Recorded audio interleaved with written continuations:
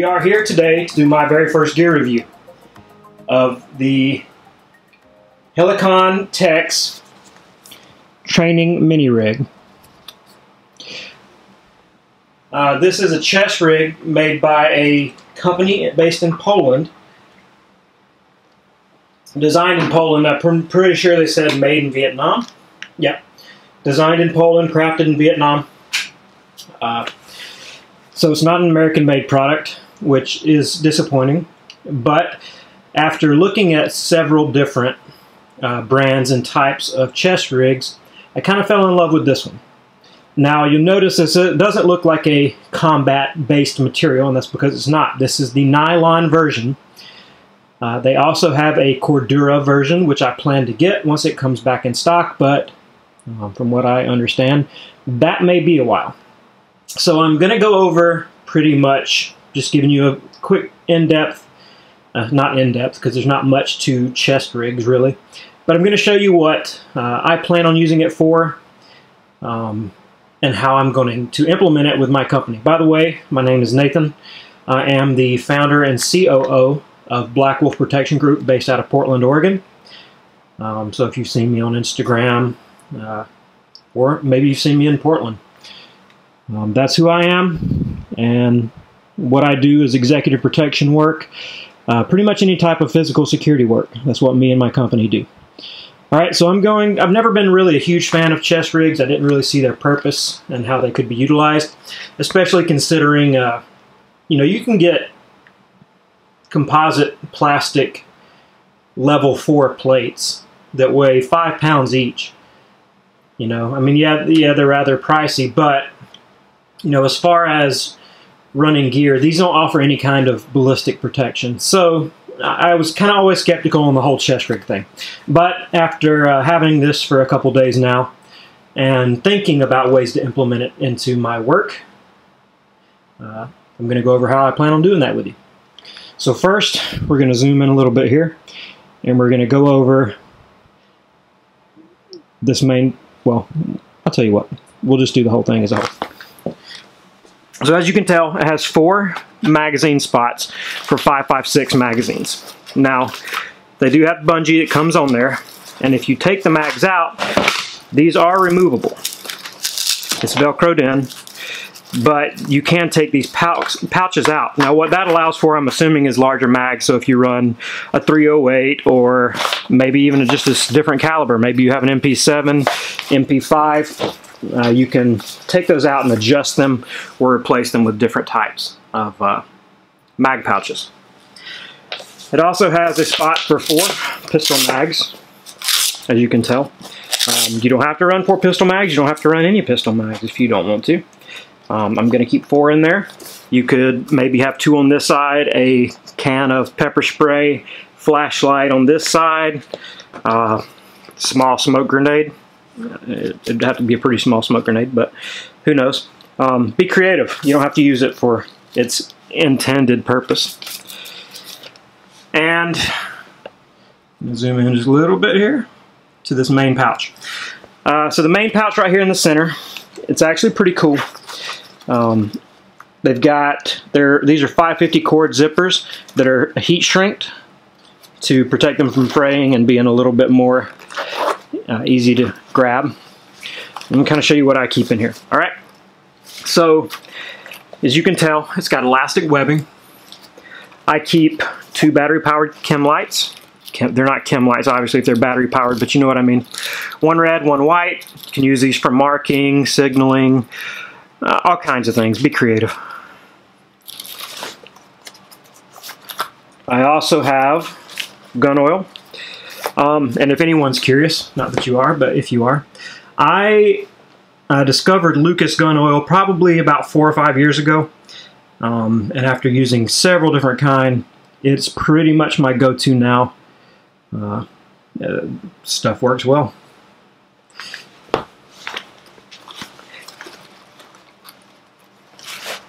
Also, it is mosquito season here in Oregon.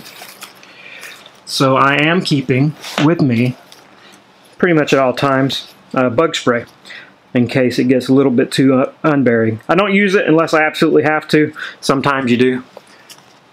I keep a Sharpie, a Write in the Rain pen, and of course, since I have a Write in the Rain pen, a Write in the Rain notebook. Living in the Pacific Northwest, if you plan on using any kind of paper in the field, it better be Write in the Rain. And if you think this is a makeup brush, you are correct.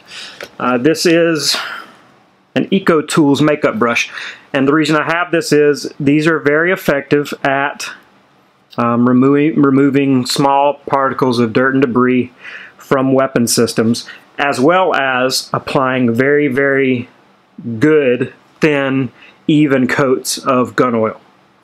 So I love having these on hand. I actually probably have 15 of them in my actual rifle cleaning kit. Weapons cleaning kits, I guess. Multi-tool. This is an older Gerber that I just had lying around, so that's what I just stuck in here for the time being. I plan on putting a Leatherman in here, buying another one and putting a Leatherman in here. But for now, the Gerber will suffice. I've got a mesh pocket right here up front. Something that's always good to have on hand. Hand sanitizer. You can dig around in here. And extra batteries. So now you're always going to want to have the batteries in here that you carry with you. You're going to want to have spares for any kind of optics or electronics that you run, whether it be wrist GPS, flashlights, optics, EOTech, Surefire lights, whatever. You have optics that maybe run CR2032s. That's what these are for. Now, I only have 2 in here for right now. I am going to buy full packs or 4 packs of each of these to keep in here on hand. Again, this is specifically for, single day type stuff. These are just emergency backups. And I also keep a small throwaway pack of thread lock on hand, just in case. You never know.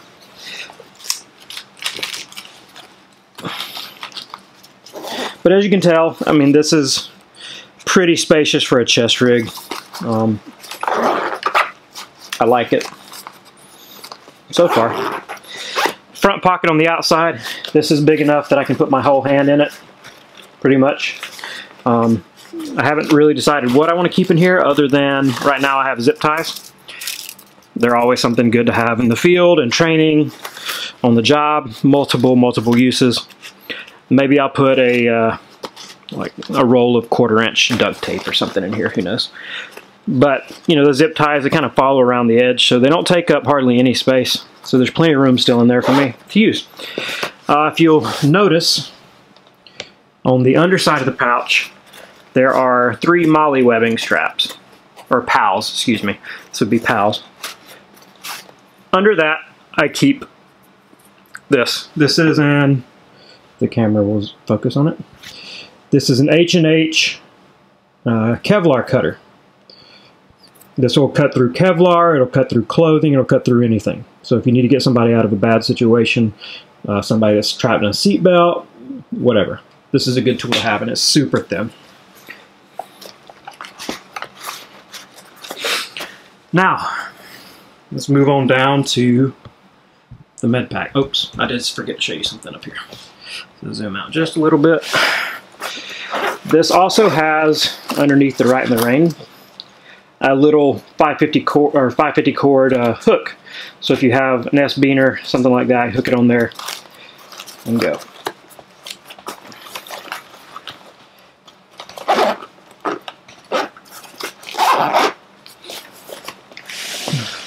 Now, this admin pouch I plan on using as a med pack. It's very surprisingly large and has a lot of storage room considering. So I'm going to show you kind of what I carry in there. You obviously make your own decisions for the kind of medical gear you carry. I would suggest not carrying something that you don't know how to use. Especially if you're in the civilian world, good medical care is generally only 5 to 10 minutes away. So the real important things to have as far as medical stuff goes is bleeding control. So we're talking about tourniquets, good pressure dressing, stuff like that. I go a little bit extra on there because I do have some medical training, so I carry stuff that I feel like I know how to use. Always carry the basics though. Got Band-Aids and butterfly sutures. Triple antibiotic ointment and first aid burn cream. These are very good to have at the range because if anyone's ever taken hot brass, you understand how painful that can be. This first aid burn cream stops the pain almost immediately, and it helps begin healing before you even leave. You've got alcohol cleansing pads. If you don't know what alcohol cleansing pads are for, haze yourself. I've got these little go packs that I make.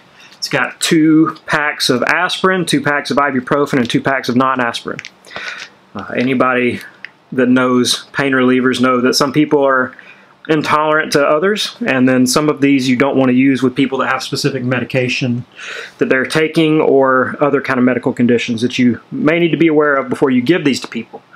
So again, know your medical stuff. An extra little tube of Advil, that's personal use. A cat tourniquet that is staged and ready to be deployed. North American Rescue latex gloves. Well, not latex, I guess nitrile now. I know everybody likes the cool tactical black gloves. I'm going to highly advise you not get those. Get tan or a lighter colored, even like a hospital blue or purple. The reason for that is if you get blood on these, it shows up much better than the black gloves. The black gloves, especially if you're in a dark environment and you get blood on them, you may not even know that that person's bleeding, but if you get blood on these, it's very obvious right away. It stands out. I pretty much vacuum seal all of the stuff I keep in here. It helps keep it sterile longer, and it also kind of compacts it down, so it allows me to fit more stuff in here. I do have my own vacuum sealer. So I have 2, in this little pack, I have 2 H&H compressed gauze, 2 packs of it, and it is 4.5 inches by 4.1 yards. So you're looking at 8 yards of compressed gauze right here.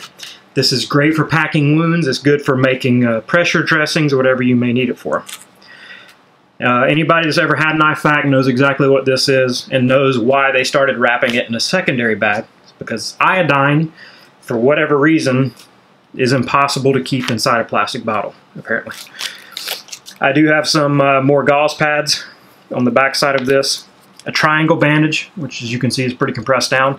That's good for immobilizing dislocated, broken bones. And a SWAT T tourniquet. Now, I am not using a SWAT T tourniquet as an actual tourniquet on an adult. I have heard that they work, but why use it when I have a better product in the cat? So what the SWAT T would be used for in my specific field, or what I would suggest using it for anyone, would be for a tourniquet of an infant or a very small child, because the cat tourniquet is made for an adult, really. They are effective for children, but not as effective as they are for adults. And there have been some cases where it can't get quite tight enough around an infant's limb because of this plastic piece not being able to stretch completely. But the SWAT T would be, I think, great for infants and children. Obviously, do your own research on that. What I would use this for more than anything, if you don't know what a SWAT T tourniquet is, it's pretty much just a very, very long piece of rubber.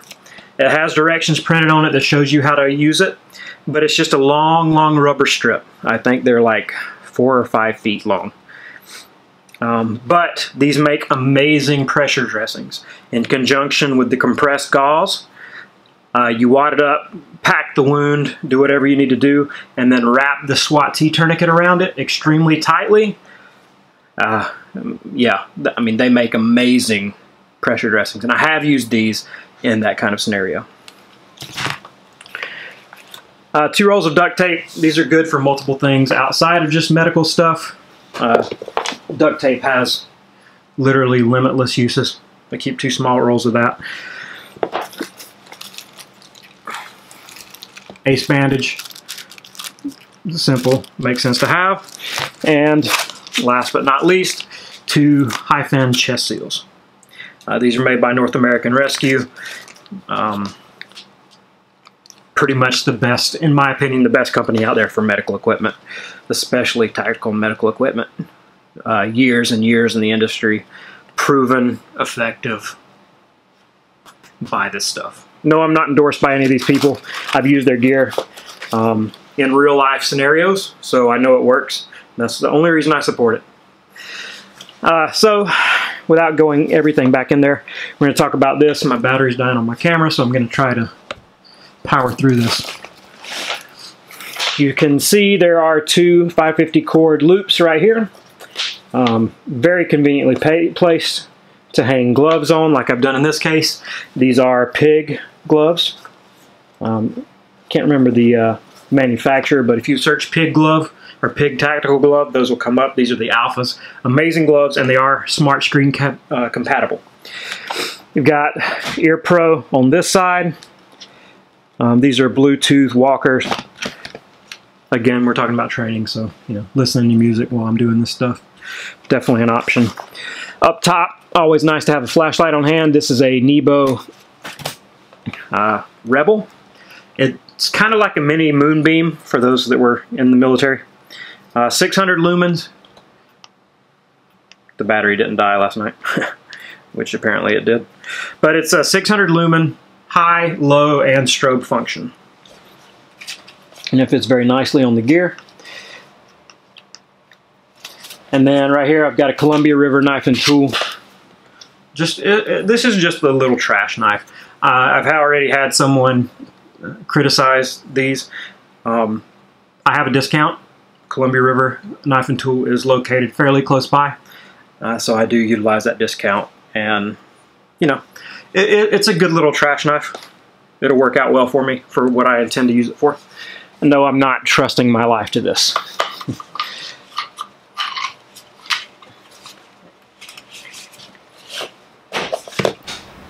Alright, now let's get into how I see myself implementing this gear in my daily life and in my company. So, like I said, we do a lot of executive protection, and with that, we do a lot of training in the field. You very rarely in executive protection are going to be loaded out with a full kit, hard plates, plate carrier, stuff like that. Very often, more times than not, you're in business professional or even suit and tie. I know one of my clients, even though I'm literally just a glorified chauffeur for this client, they always want suit and tie. So yes, I am carrying, yes, I am armed, because there are some very significant threats to this person's life and have been in the past. They only want that professional appearance. So what we're talking about is using this with soft concealable body armor. When you're in that suit and tie situation, when you're in that professional environment, when you're wearing that suit and tie, the business professional, but you still need body armor, generally you're going to be wearing something like this along these lines. This is the Safari Land Second Chance. Safe Life Defense, I know, makes some pretty legit stuff and is significantly cheaper than this, although from what I understand just as effective. I do own Safe Life Defense. Thankfully, I've never had to find out if these or those are effective, but based on the videos and testimonials that they post and that I've heard from others, they both work really well. They both do their job. They both give you that second chance. So what we're talking about is movements, especially if you're dealing with a high-profile business person. You're going to have, you're going to be escorting them in and out of meetings, in buildings, stuff like that. You're obviously not going to go into these kind of meetings with them if you do escort them in tack gear. So maybe there are times, especially if you're doing overseas stuff, when you need to have quick access to a heavier loadout, or as we like to call it in the industry, more ass.